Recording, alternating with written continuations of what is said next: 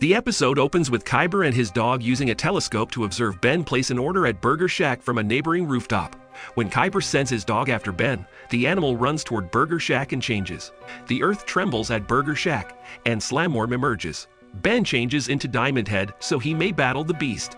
Slamworm escapes under the earth and manages to tunnel around Diamond Head when it is shot at by Diamond Head with crystals.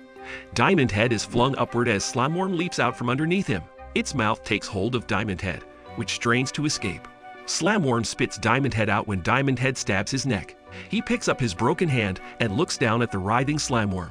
While Khyber watches from a distance, Diamond Head surrounds Slamworm with crystal and calls for Slamworm to return with a whistle. Slamworm shrinks back and returns to Khyber's dog shape. After changing back into Ben, Diamond Head trudges back to the proto-truck, dismayed to see that his food has been destroyed. Ben finds that Rook has been eating all along in the truck. Ben confides in Rook that he thinks extraterrestrial beings are being sent to murder him. He believes Dr. Animo has some of the blame.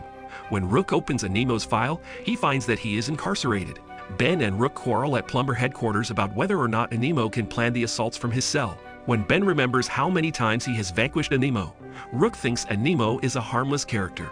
When they go inside Animo's cell, they find that Animo has vanished. Ben follows the ants back to a tunnel located behind the toilet after seeing that they are crawling about within the cell. Ben and Rook emerge into a sewer after making their way down the tunnel. Giant mutant ants are encountered by Ben and Rook when they are in the sewer. Ben realizes that the fire that the mutant ant is aiming at them is Animo's creation.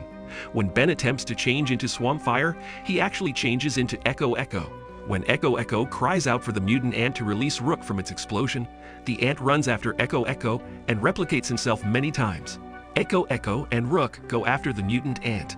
Echo Echo surrounds and destroys the mutant ant with a wall of sound after tricking it into thinking it is a clone. When the ant bursts, Rook shows up and Echo Echo changes back into Ben. Sadly, additional mutant ants show up and encircle them.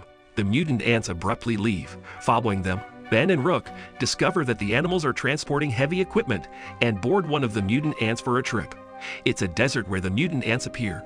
Rook and Ben jump off. Ben thinks that Animo is within the enormous anthill that he has seen.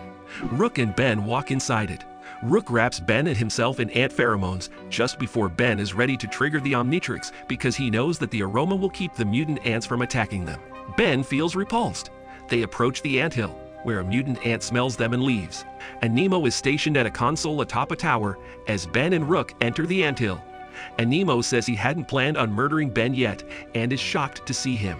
Animo claims that his gadget turns every ant on Earth into a gigantic mutant that he can control, but he has no knowledge of the aliens who have been assaulting Ben. Khyber arrives to the anthill with his dog, sending his pet into the anthill. Khyber does. Ben concedes that while Animo's scheme is intriguing, it must be thwarted. Ben is left to battle Animo while Rook spots ants carrying a Cormite power core and attempts to get it. Ben attempts to change back into Swamp Fire after telling Rook to hurry, but he turns into Wrath. Before attacking Animo, Wrath lashes out at the Omnitrix for converting him into the incorrect alien. Wrath swiftly eliminates Animo's mutant ants when Animo calls them forth to attack. Wrath is crushed as more mutant ants pile on top of him. Rook shoots the mutant ants off of Wrath and uses a cord to drag him away before the ants can destroy Wrath.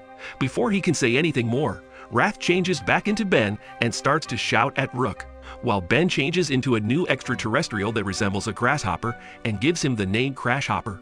Rook battles the mutant ants, declaring himself the Ant King. Animo dresses like an ant. Unimpressed, Crashhopper unintentionally bumps into a wall. While Rook fights ants, Crashhopper jumps over Animo's tower and attacks him. Rook raises the stakes in grappling by using the power core. Animo and Crashhopper engage in combat, with Crashhopper using his amazing leaping abilities. Crashhopper rushes up to Rook when he calls out to him. Rook claims he has enough power core explosions to wipe off the ants. Along with Animo, Khyber's dog shows up. Khyber's dog does not now belong to Animo, but it soon will.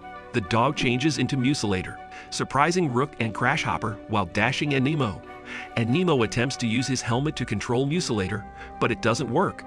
Animo charges the Mucilator. As Khyber looks on, prepared to call off the search, Crashhopper lunges at Mucilator, but does little harm, and soon becomes lodged in one of Mucilator's sacks.